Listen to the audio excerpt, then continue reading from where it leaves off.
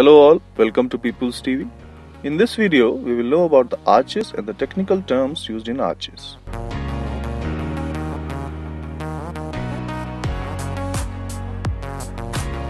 An arch is a structure comprising a number of relatively small units such as bricks or masonry blocks which are wedge-shaped or standard uncut bricks, joined together with mortar and spanning an opening to support the weight above. When we use the wedge-shaped brick in arches, then the arch is more stable. The unit supports each other. The load tends to make them compact and enables them to transmit the pressure downwards to their supports. So before knowing the classification of arches, we should know the technical terms which are applied to the arches and the adjacent structures. First one is Voussoirs. These are wedge-shaped bricks or ordinary standard uncut bricks which we use in walls, or can be blocks of stone which comprise an arch. The last Voussoirs to be placed in position is usually the center one and is known as the key brick or keystone. It is sometimes emphasized by making it larger and projecting it above or below the outlines of arch. Next is Wrinkles, also known as ring or rim. It is the circular course comprising the arch. These ring cores can be single, double or triple depending on the size and design of the arch. In this arch, we have used single ring by placing the standard uncut bricks radially. Another is extrados or back. It is the external curve of the arch. And next is Intrados, which is the inner curve of the arch. Another is soffit. It is the inner or under surface of the arch. The difference between intrados and soffit is that in soffit we are talking about the inner surface, but in intrados we talk about the inner curve. But at some places both these terms are accepted as same. Next is abutments. It is the portion of the wall which supports the arch. Another term is skewbacks. It is the incline or splayed surfaces of the abutments prepared to receive the arch and from which the arch springs. It is found in flat gauged arch. In this arch, the skewback is flat as it is a semicircular arch and the arch is resting on the abutment itself. Next term is springing points.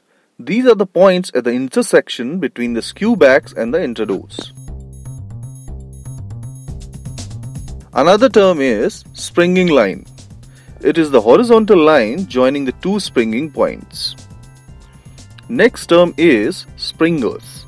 It is the lowest Voussoirs immediately adjacent to the skewbacks. Another term is crown. It is the highest point of the extrados. Next is haunch. It is the lower half of the arch between the crown and a skewback. Another term is span. It is the horizontal distance between the reveals of the supports. Next is rise. It is the vertical distance between the springing line and the highest point of the intrados. Another term is center or striking point. It determines the center point of the arch with its radius. Next is depth or height. It is the distance between the extrados and intrados. Another term is thickness. It is the horizontal distance between the front and the back face at right angles.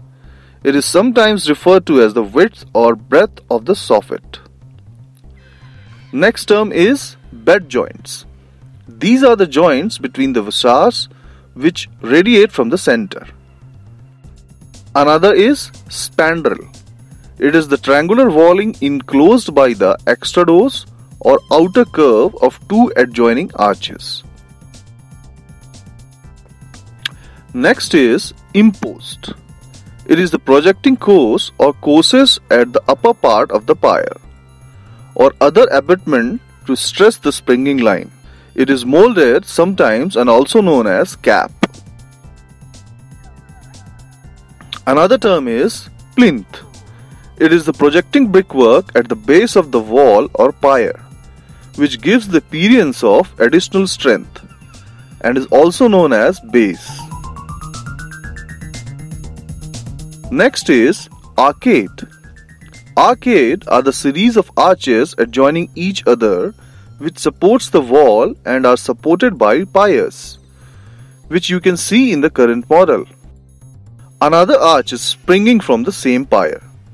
When we continue adding arches adjacent to each other in the similar manner, it forms an arcade. Those were the mostly used terms which are applied in arches. Before knowing the construction of an arch and their types, one should get familiar with these terms first. I hope this video made you clear about terminology used in arches. Leave your comments for any query, like, subscribe and share if video was helpful to you. Thanks.